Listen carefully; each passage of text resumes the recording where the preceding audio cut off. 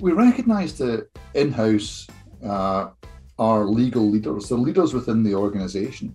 And in organisations, in complex organisations, they're often well positioned to spot some of these polarised arguments.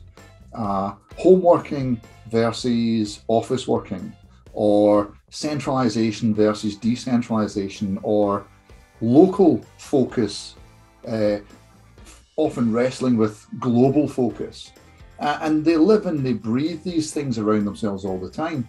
And we wanted to give them a methodology that allowed them to have a voice, to bring some clarity and some sanity to often what are arguments that really shouldn't be arguments at all. Because some of these arguments are a little bit like breathing in and breathing out, right?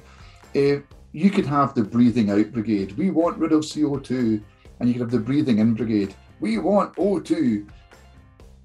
Actually, they're kind of a silly argument if you look at it from the perspective of we just want to live. You know, it's not one is better than the other, you have to do both.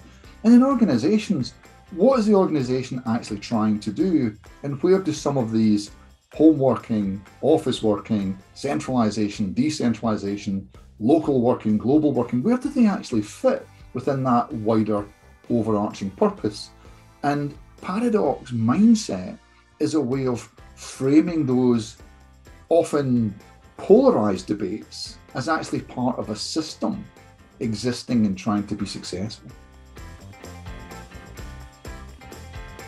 We recognised that while there's a lot written about leaders and leadership, and a lot is written about General Counsel and what it means to be a good GC, there was very little, and I say very little, I'm guarding myself because there might be something and somebody will very quickly tell me I'm wrong, but I couldn't find anything that combined the two things together and spoke about the unique position of being a GC leader.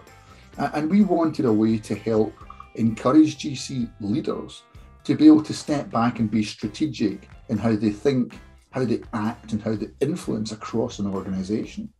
And couple that with a clear understanding about how they need to show up in order to create direction, alignment, and commitment, the three indicators that leadership are taking place.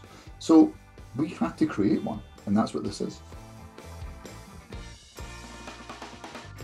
I think my strongest advice is focus on what you're doing today, what this says about what you're doing, and figure out, either in conversation with yourself or other people you trust, what you need to be doing more of or less of tomorrow. Leadership is often seen as something that's known. I would say it's something that's done.